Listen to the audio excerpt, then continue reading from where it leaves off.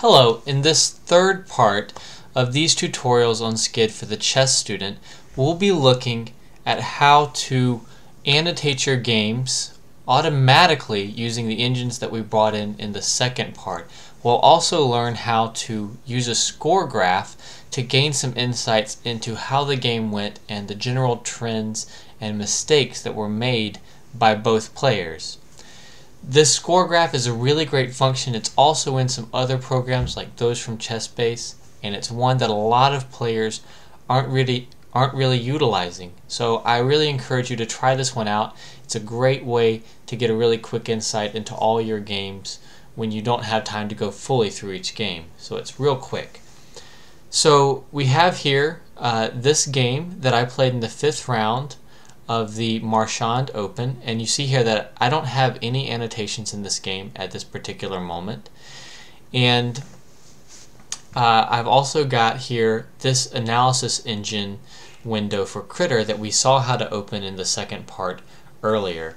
Now what I want to do here is use this annotate function here.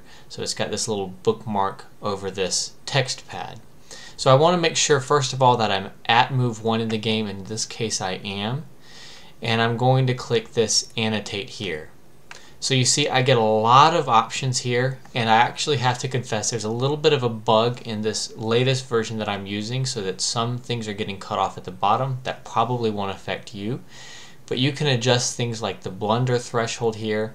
This one is really important. You can adjust the seconds per move. This basically adjusts the thinking time for the engine. The more time you give it, the more deeply it will see into the position, the more it will be able to assess how good a sacrifice is.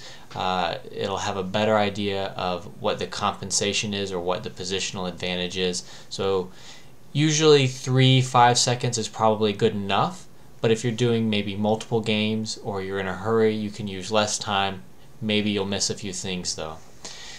You can choose to annotate all moves. I encourage you to do that, or to add scores for all moves. You'll need to do that to generate the score graph.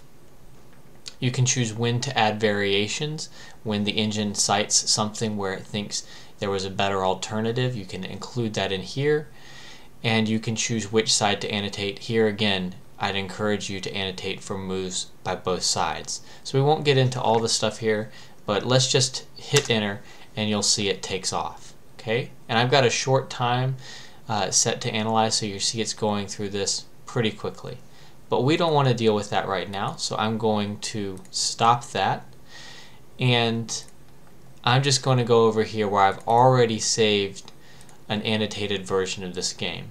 And so if we switch back, you'll see that I've already got these scores from the engine for all of the moves in the game here up through move 34. And now what I can do is I can go over here to Tools and down to Score Graph here, and if I click that, you'll see I get this excellent graph over here. So over here on this axis, you see that it goes up to 2, which is a 2-pawn advantage for white, and then it goes down here to -1, which would be a -1 pawn advantage for black. So in this case, the largest advantage either side had was a little less than 1.5 pawns for white. White had an okay opening. Black may have equalized in this area. Then white got a really large advantage, and I was playing white and I felt really good at this point. And then we see here that it pretty much drifted to equality. Maybe white had some small chances at the end here. So there's a lot of useful things we can get. We've already described the general trend of the game, which is a really great insight. I encourage people to pay attention to the trend of the game. And then also right here we can see where the advantage shifted. And if we click on the graph, we can go immediately to the part in the game that is being shown in the graph.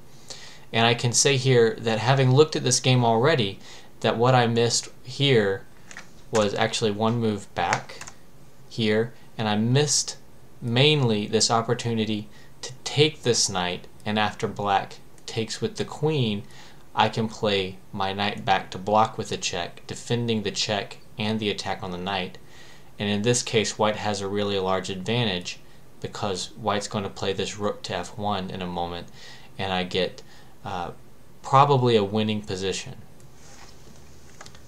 So it's clear that this score graph is really useful. It's really easy to create, and you can use in the options that we looked at. There's an option to batch annotate so that you can run this over all of the games that you have in a database. So if you play in a tournament with 7-8 games, you can run this over all of them, go get a cup of coffee and come back, and then you can pull this up and you automatically have some really great insights, and you know at what points you want to look into this game and see where you or your opponent may have gone wrong and lost the advantage or lost the chance to grab the advantage.